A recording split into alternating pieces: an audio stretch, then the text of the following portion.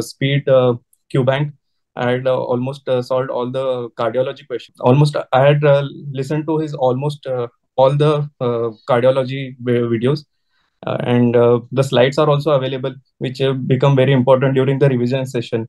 And two the very well different things are that he has compiled all the landmark trials, sir. The landmark trials from last year's also, and this year also up till May, what were the recent trials, and the recent ACC conference, he had included that as well.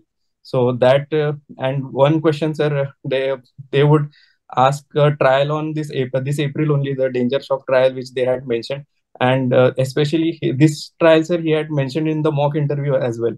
So I bring in all the wishes and greetings on behalf of all the faculty members to Dr. Kumbhar Saurabh Shivaji for scoring country's topmost rank of AML rank number 1 in the Super Speciality of DM Cardiology in INISS session April 2024. Congratulations to you, Doctor. Thank you, sir. Thank you so much. Great. Now, can we know a brief background history from where you started till date? What all you have done? Yes, sir. I have done my MBBS from BJ Government Medical College in Pune, Maharashtra, sir. After that, I joined for MD Medicine in AIIMS Rishikesh, and in January 2021, and I completed my MD Medicine this year in January 24, and after which I prepared for my INI, sir. Fantastic. So, your primary exam was INI or NEET? INI, sir. Fantastic. So, can we know why cardiology? Yes, sir. Actually, there are multiple reasons, sir. Firstly, I would say that the prevalence of cardiovascular diseases is very high, especially in our country. And so that cardiology caters to a lot of population and patient burden. So that was first reason. Second reason was, sir, personal reason for liking, sir. Since my MBBS, sir, since I started learning physiology, from there onwards, I was interested towards cardiovascular sciences, and then that got consolidated in my medicine postings as well as during my medicine residency, and therefore I chose to go ahead with my cardiology as a career. And a lot of research is going on, almost maximum research is going on in cardiovascular medicine, so that was another reason to go with cardiology, sir. Great, wonderful, doctor. Now, can we know once you have decided to go on with cardiology, and after you have finished in January 2024, and February and March, and then April is the exam. Yes. So these 2 months, what all you did when you started your preparation? You started only after your program of PG, or even before that? Can we know the details of that? Yes, sir. No, actually, I had decided for cardiology in almost second year of my medicine residency. After that, as much I would try to read as much as I could for cardiology, sir, but did not do a dedicated study during, especially during the second and third year. Then in my final semester, I started for dedicated studies towards cardiology, sir. And with that background, sir, I was prepared for cardiology. And during my first attempt for INI, I had given in November last year, sir. So that time I was common rank, I had 23, and AIIMS rank I was 32. So it went back. AML went back. Yeah, AML actually went back because I was not very well prepared for the interview, and I was simultaneously appearing for my MD exams also during residency. So I could not get a desired rank. So I decided to give another attempt. And so what you did from that NESS, from November NESS to this NESS, what all things happened? First thing is that I had a background of notes which I had already prepared during my first attempt, and on top of that, I would do the question banks and add some information which was not there in the notes, so that I could have a single source for revision. So that was a different thing I did, and some part I could read the tables from Braunwald, the common questions from and common topics, especially the tables and figures from Braunwald, that I could do differently, which I could not do during my last time because of time constraint. So that was one thing. Other is that I solved a lot of questions, especially from the speed QBank. I had almost solved all the cardiology questions. I could not complete the general medicine part very well, but I did focus on the cardiology part. And that two things I did differently, sir. Roundworld tables and solving more number of MCQs and tests. So what about your brown world videos? I mean, did you watch and go through Dr. Asim's brown world videos? Yes, sir. Yes, sir. Sir, those that name is very true, sir. Brownwald based cardiology classes, and sir has covered beautifully from the cardiology part all the tables which are important, which are must know from a medicine resident, which they will be asking. So that he has covered. He has covered almost entire Brownwald, and those are very helpful. And some topics and some questions are directly from the tables, so that part he has done very well. And almost I had listened to his almost all the cardiology videos, and the slides are also available, which become very important during the revision session. And two the very well different things are that he has compiled all the landmark trials, sir. The landmark trials from last year's also, and this year also up till May, what were the recent trials, and the recent ACC conference, he had included that as well. So that and one question, sir, they would ask a trial on this April only, the danger shock trial which they had mentioned, and especially this trial, sir, he had mentioned in the mock interview as well. He had asked a question on this. Yes, sir.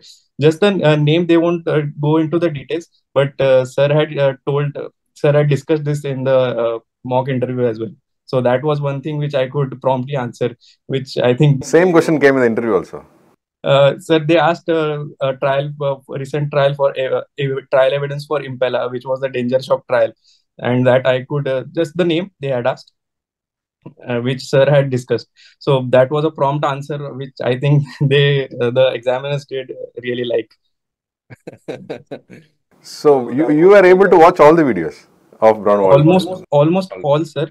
Yes, sir. I did try. Some topics might have been left, but I did watch a lot of videos. And during the revision also, I refer to the slides from the app. Yeah, you was very disciplined, very meticulous in putting things across in a very concise and compact at the same time to know everything on that. And he was consistently, I mean, the cardiology department and speed has been producing this 1 to 5 results every year on year for past 5 years. Definitely, sir. Yes, sir. I have the seniors whose photos I used to see on the app, and I used to talk to them. They had mentioned that it's a must, and the source has been exceptional, sir, for preparation. And today your poster is also there, will be there in the app. So everybody when they scroll, your juniors will have a look at it. Yes, sir. So you have earned the space in the place. Thank you, sir. Thank you. So it's something which is very unique and great, and thank you, sir. Fantastic. Now, number of questions you attended? I left 3 questions, sir, this time. Out of 80, I attempted 77 questions. So how was your general medicine preparation? Did you prepare it or only focus on cardiology? I tried to, sir. During most of my day, I used to spend on reading cardiology from the videos, from the notes, and solving QBanks. And some part of the day, especially during the night time, 3 hours before sleeping, I used to try to go through the general medicine part. The general medicine part actually is very vast, sir. So you cannot go into that much depth as we go for cardiology. That much is not required also, but sometimes you cannot cover entire general medicine portion. So the main topics, and especially the repeat questions, I try to look at the entire topic. Such as one question was on altitude sickness last time, and the same altitude sickness topic was covered this time also. And the question on just the paragraph below the previous question was asked. So the topics they will stick to some topics, if not the exact repeat question, but the topics will be similar. So we try to cover those topics as well. Great. So you went through the 21st edition of Harrison? Uh, I could not complete, sir. I tried to, but major parts, as much as I could read, that I did, but I could not complete the entire. It's a very vast subject. Okay. Now, can you share some of your preparation strategy, the mindset of preparing for this interview? And because interview also has a very important role. I mean, what did you do, and how did you mentally prepare, and what preparation you did, and what all they asked? Something can share on that will be useful for the students. Yes, sir. The main advantage was that having given one previous interview, sir, I was aware of the questions they will ask. So first, they will ask about the introduction. Where did you complete your MD, MBBS? And then they will ask first question for almost everyone would be about your MD thesis. So that you have to prepare. If it's a cardiology related thesis, you should be thoroughly prepared with it.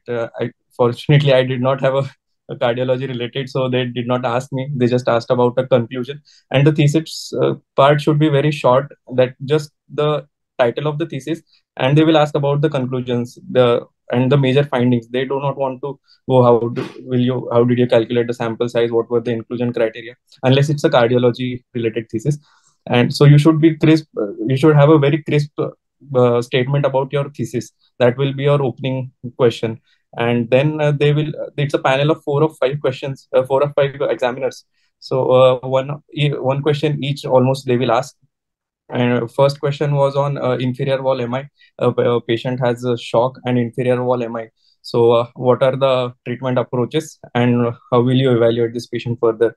So this it was a clinical question. So we had to start from the basic. How will you evaluate bedside? How will you evaluate clinically with echo? And based on that, uh, the further questions will come. So if they will ask that no, the patient is not responding to vasopressors, next what will you do? You will take him to cath lab. Next, what will you do? Even if you have revascularized the patient, next what will you do? So until that, and then they will then the questions, so basically they will see your approach, and then they will ask some, like the impella, the shock related to this. Then they will ask you, are you aware of any recent trial about this?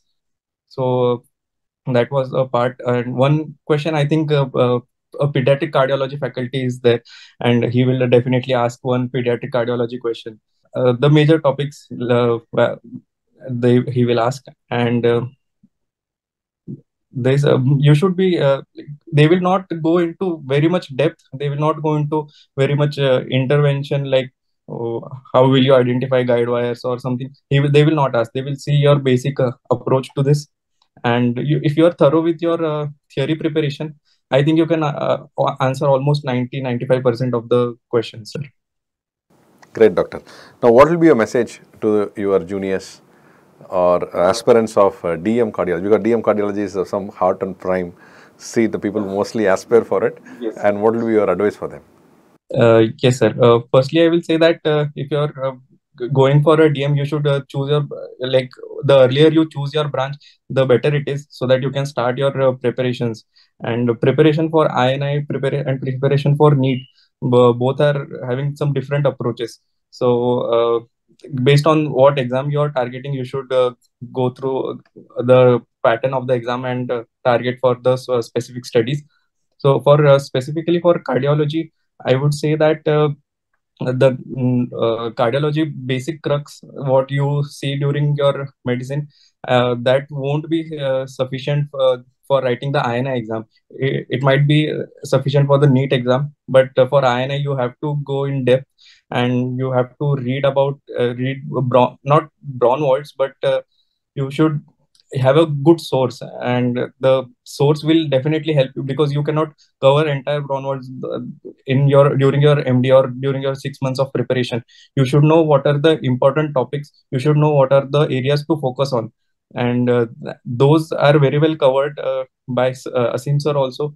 And that is the main advantage, that with this speed app, that they will tell you which area to focus on.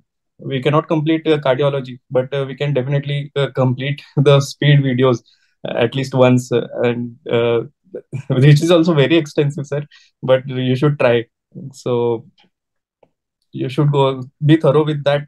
You should be thorough with your theory, And next, equally important thing is that you should be thorough with practicing MCQs, because it's a 90-minute exam, but with 80 questions, but it goes by so fast, and you cannot spend time thinking on a single question for a lot, 5 minutes, 6 minutes. And this exam will test your knowledge and will test your application of that knowledge as well. So practicing knowledge you will get through reading this through the videos and notes, but how to apply that knowledge you might be knowing, but how to apply that, how to deduce that answer from the clinical question if they have given.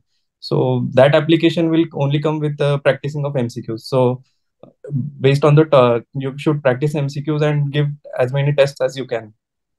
Great, doctor. Now, time to thank, and whom all you want to thank, you can take this platform and thank who have built your career so far. Helped your career to build. Firstly, I would like to thank all my mentors, sir, and especially Asim sir for his for his support and his efforts, sir. In even he will take the recent edition also from the Brownwalds and tell what are the additions, what is different, everything, and the recent sources, recent trials, everything he will compile very well, which becomes very handy during the last days of preparation where you cannot go in depth about everything. So that I would like to thank sir for this extremely valuable source. After that, I would like to thank my parents and my sister for being there with me, constantly supporting me. And rest, I would like to thank Almighty, all my friends and families who have been there with me. Very nice, wonderful, doctor. So very, very brief, detailed interview of things to be done, do's, and all that would be really motivating the students who want to do it. Yes, sir, that would be if I'm able to motivate, then it's a good thing, sir. Yes. So because you waited, actually, see, you waited for from the previous INISS, and yes, I can do it. That perseverance. Yes, that yes, sir. belief in you, the self-confidence in you. Yes, sir. It was like chasing a dream for me to get this, and that was the motivation behind this. So commendable, na? How commendable it is. A role model. Na? It's a role model making. It's a role model interview. So great.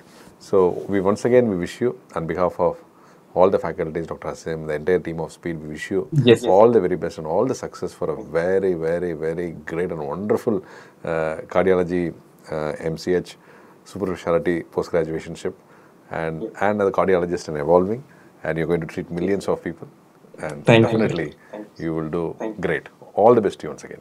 Thank you, sir. Thank you so much, sir.